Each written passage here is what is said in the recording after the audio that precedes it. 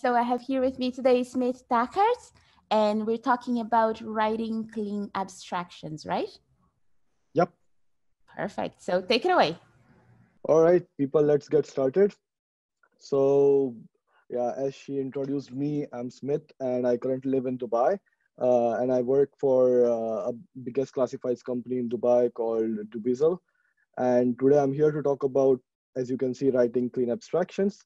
So abstraction is somewhat abstract topic, so I will try to make it more concrete for you and give you tips on how to write clean abstractions. Um, so at Dubizzle, I take care of building highly scalable and resilient infrastructure with infrastructure as code as a platform engineer, and also focus on building tooling for developer productivity. You can find more about me on my LinkedIn or GitHub. Um, so yeah, let's get started.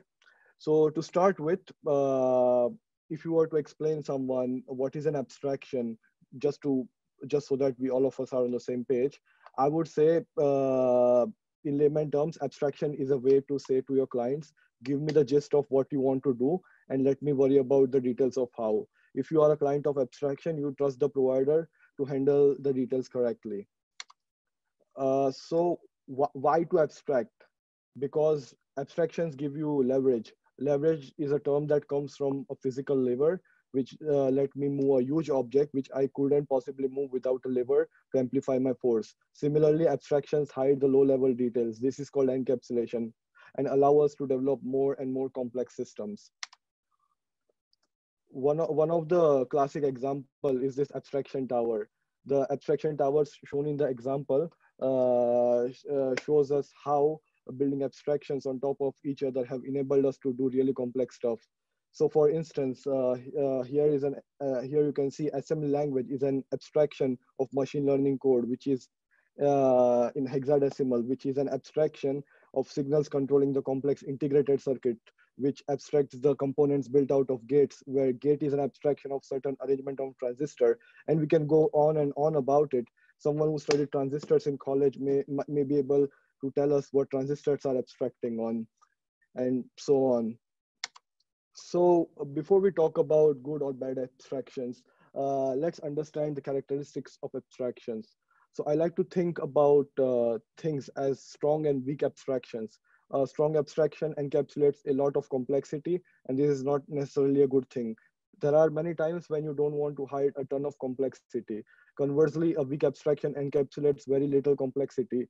And here, term weak doesn't necessarily mean a bad thing. Sometimes you actually need people to get down to the nuts and bolts of what you're providing them, because that's what they need in order to build something on top of your API or your platform. Another characteristic of abstractions is that they all leak, and we have to live with that fact. By leak, I mean you need to know sometimes the underlying detail to build on top of it. Some of the common example can be a two-dimensional array or SQL or NFS. Something as simple as iterating a large two-dimensional array can have a radically different performance if you do it horizontally rather than vertically, depending on the grain of the wood. One direction may result in vastly more page faults than the other direction, and page faults are slow. The SQL language, the second example is SQL. So the SQL language is meant to abstract the way the procedural steps that are needed to query the database. Instead of allowing you to define merely what you want to do and let database figure out how out the procedural steps to query it. But in some cases, certain SQL queries are 1,000 times slower than another logically equivalent queries. You're not supposed to have to care about the procedure, only the specification, but sometimes the abstraction leaks and causes horrible performance. And you have to break down the query plan analyzer and study what you did wrong and figure out how to make the query run faster. This is another example of a leaky abstraction can be NFS. Even though network libraries like NFS and SMB let you treat files on remote machines as if they were local, sometimes the connection becomes very slow and goes down and the file stops acting like it was local. And as a programmer, you have to write code to deal with this. The abstraction of remote file is same as local file, and it leaks. That being said, things can come crashing down if you do abstractions wrong. if abstractions are not done right, the side effect of abstractions can be you introducing a technical debt to support backwards compatibility, or you might end up rewriting abstraction, in which case you will break the backwards compatibility. You need to think carefully when we design the abstractions, or you will end up spending time to clean up the mess in your code base. So what do we do? So we should think and analyze before we go ahead and make changes in the code and write clean abstractions. So uh, before I talk more about how to write clean abstractions, let's understand what are bad abstractions and how they are formed. Um, I know it's not patriotic to use Java snippet in Python conference. It's just the static typing help to deliver better example. Rest assured, I have Python examples in the future slides. So I wanted to have this interactive, but unfortunately, I think the audio is one way only. So the question was that which side, left or right, looks more cleaner and you think it's a good abstraction. In my opinion, it's the left. Why? I don't think there is a question, because the second one is a complete mess. If I look at the second one, there are questions that pop up in my mind, like connect to what? What in the world is alt? Why do some mutators return nothing and others return bool? Why does close have a boolean to tell it whether or not you want to close? Of course you do, or you wouldn't call close. Why are there two deletes that require substantially different information? Is one better somehow? What does that thing files do? Why does only add want only some fields? Notice the core of the objection has to do something with the abstraction respectively. uh, for example, there is open and close, but no method for connect. So it's a complete mystery what this does and if you should use it. The second overload of alt adds a mysterious parameter that seems to indicate this overload is some kind of consolation prize method or something, meaning a possible temporal dependency. There appears to be some ad hoc mixture of exception or error code handling. Close wants a state flag. You need to keep track of the thing's internal state for it. It's inappropriate intimacy. Inappropriate, by the way, inappropriate intimacy is a code smell that describes the method has too much intimate knowledge of another class or methods, inner working, inner data, etc. Then does this interface want ad hoc primitives or first class objects? It can't seem to make up its mind what defines a customer. The file stuff makes it seem like a class is a database access class retrofitted awkwardly for a corner case involving files, which is completely different ball game. The rest of the operations have at least one overload that deals with customer, but add doesn't, indicating add is somehow different than other code operations. Um, so how are bad abstractions formed? Like, we developers are not evil. We don't want to write code that could possibly, provide bad interface to our clients, right? So how are they formed? As you can see in this example, existing code has powerful influence. Its very presence argues that it's both correct and necessary. We know that code represents effort extended, and we are very motivated to preserve the value of this effort. And unfortunately, the sad truth is that more complicated and uh, uh, comprehensible code, deeper the investment in creating it, the more we feel pressure to retain it. This is uh, like saying sunk cost fallacy, which refers to the fallacy of honoring the sunk cost, which decision theoretically should have just been ignored. It's as if our unconscious tells us, goodness, that's so confusing. It must have taken ages to get it right. Surely it's really important. It would be a sin to let all that effort go to waste. When you appear in this story in step 8 above, in above, this pressure may compel you to proceed forward. Is that to just implement a new requirement by changing the existing code? Attempting to do so is, however, brutal. The code no longer represents single common abstraction, but has instead become a condition-laden procedure which interleaves a number of vaguely associated ideas. It's hard to understand and easy to break.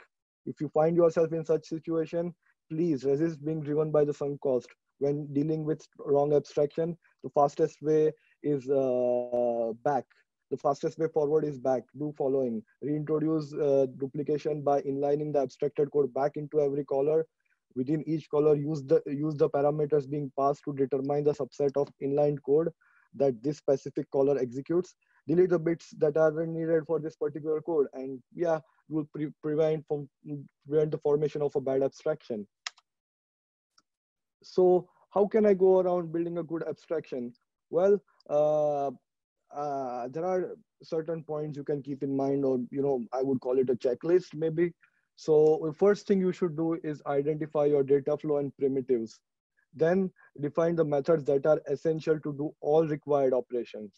Then another characteristic of a good abstraction is to have safe defaults. Every good abstraction have safe defaults. So for the ease of use, take anything from DBs to web framework like Django and Flask, and text editors, which are the best example. They are simple enough to be easily adapted by newbies, but are customizable enough by advanced user. So yeah, have safe defaults, and then build layers on top of the abstraction for further common operations. And then last but not least, follow the SID principle from Solid, which comes in handy while designing the software. So I'm going to emphasize a bit on SID, which is single responsibility, interface segregation, and dependency inversion. So uh, by SID, I mean, the SID principle says that a class should have one and only one reason to change. One class should only serve one purpose. This does not imply that each class should have only one method, but they should all relate directly to the responsibility of the class. A client should not be forced to implement an interface that it doesn't use. This means that we should break our interfaces into smaller ones, so they better satisfy the exact needs of our clients. Similar to single responsibility principle, the goal of interface segregation principle is to minimize the side consequences and repetition by dividing the software into multiple independent parts. Depend on the abstractions, not on concursions. By applying the dependency inversion, the modules can be easily changed by other modules. Just changing the dependency module and high level module will not be affected by the changes to the low level module. Well, that being said, let's take a small example of SID. So I tried to come up with a more real world and a Pythonic example that we can all relate to. Well, I stole some snippets and also just mapped how the Redis Py is written, because I found it quite beautiful and well abstracted.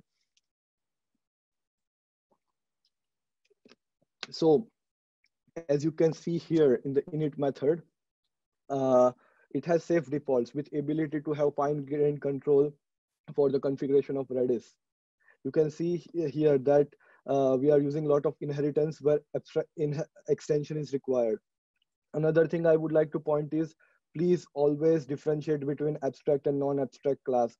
I've seen this a lot. People instantiate the base class, which is overridden a million times in the code base, and then that damn method that is instantiating the base class always breaks for no reason.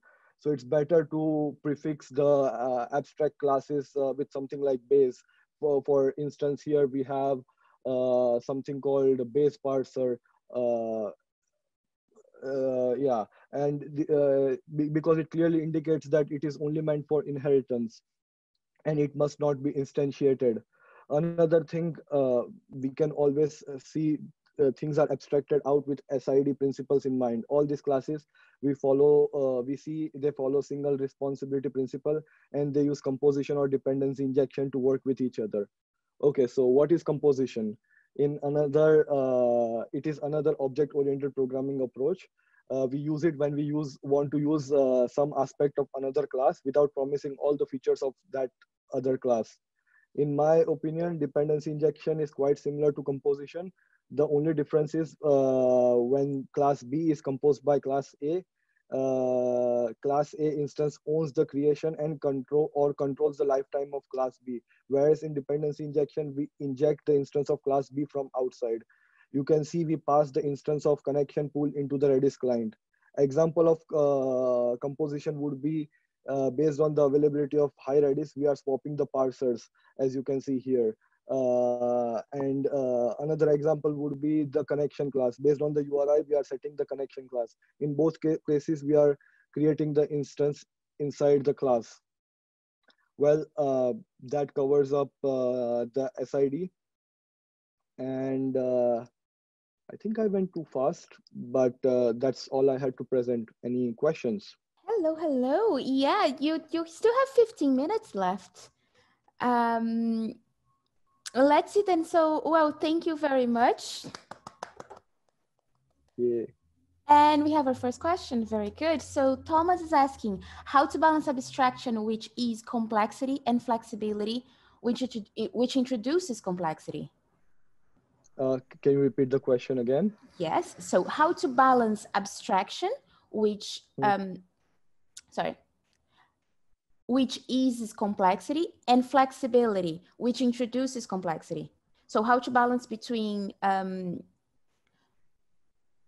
to balance abstraction and flexibility. What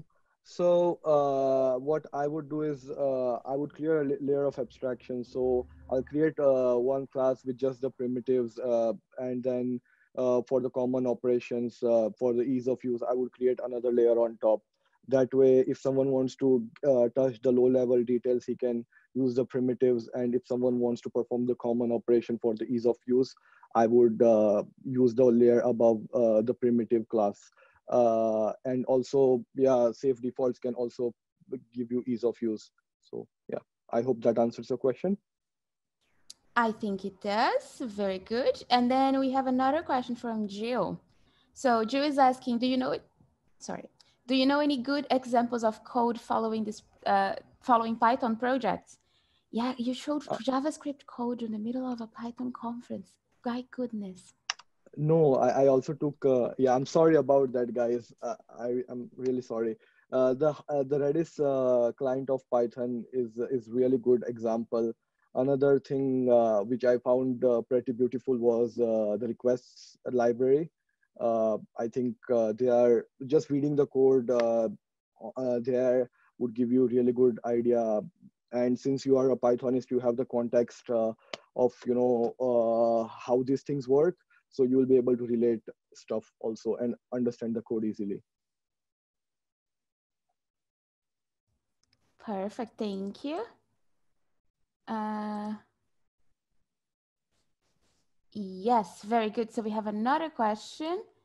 Can you say something more about refactoring incorrectly created abstractions towards something more flexible? Refactoring incorrectly? Yes. So how incorrect refactoring create abstractions towards something more flexible? I'm sorry, I didn't get the question. Like incorrect refactoring would create abstractions towards more flexible abstractions? I think that's what he's asking. So the literal question is, can you say something more about refactoring incorrectly created abstractions towards something more flexible? Yeah, sometimes what I've noticed that maybe you are too generic, and it becomes too complex either for the users who are trying to use that abstraction, but you thought with genericness in mind. So I don't know, like you should have a balance between genericness and what you are trying to achieve. Maybe just limit your scope to certain use cases that you are trying to solve. Don't try to solve all the possible things that come to your mind. Sometimes I see that we don't keep business context in mind. We just try to solve every possible scenario, and I think that's what leads to way too flexible and way too generic abstraction, which brings in a lot of complexity while refactoring. Does that answer your question? Cool. So we're waiting to see if he replies on Discord or to see if that answers the question, because we're all confused a little bit by the question. Don't worry. Well, perfect. For now, the questions are over. Thank you very, very much. And there's still people typing, so I give you, this is the last call for questions. Okay. So Jill is trying to understand exactly what Powell asked beforehand. So we're restructuring the question, and we think would be something like how bad refactoring could lead to a worse design, so a less flexible design. But you answered that question pretty well, so it's all right. Cool. So any more questions at all? Dun, dun, dun, dun. Nope, it doesn't seem like it. Well, thank you very, very much, Steve.